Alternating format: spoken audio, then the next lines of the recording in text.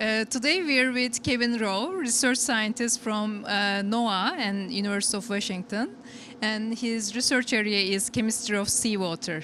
So, as a first question, why is the seawater salty, Kevin? Well, you have runoff from mountains and the continents, and you have volcanic input, and some things are removed from seawater, so it's a balance.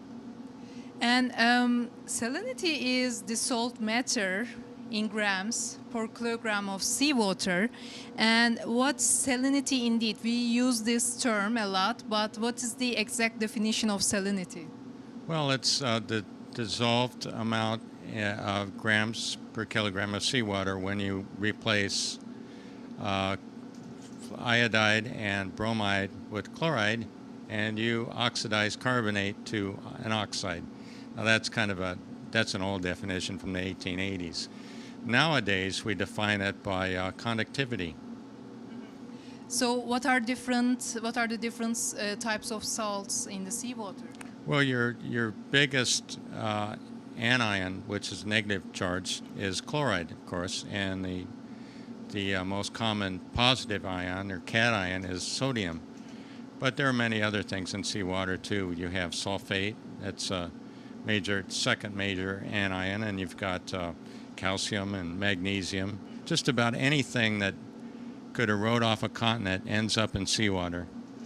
We are familiar with these elements from the periodic table, from the chemistry classes.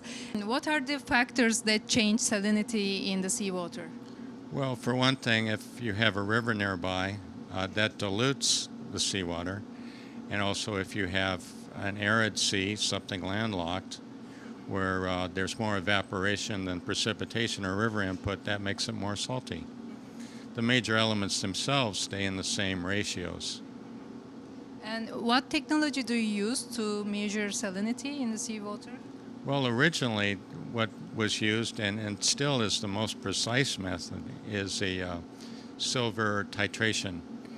But salinity nowadays is defined by a conductivity measurement. So we use science, the conductivity measurements, to make these measurements. And how does the salinity affect on conductivity? Well, every seawater sample of the same salinity will have the same conductivity. It's compared versus a standard. The ultimate standard is a potassium chloride solution of a certain concentration at a certain temperature.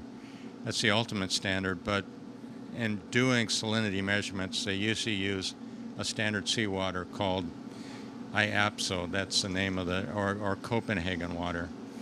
That's of a certain concentration. An average seawater concentration is 35 parts per thousand.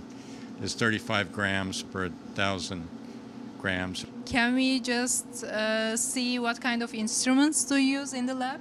Oh, sure. Right here we have a selenometer, which does that conductivity measurement. And this one here is for dissolved oxygen.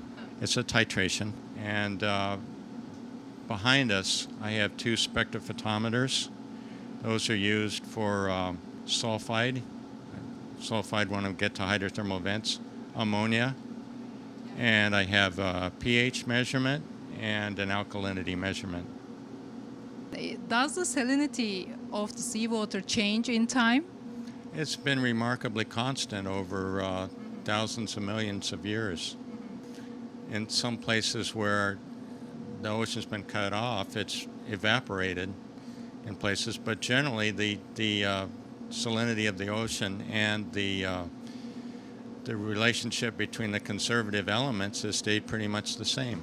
Oh, that's amazing. Yeah, for million years, the salinity of the seawater didn't change then. It's so interesting.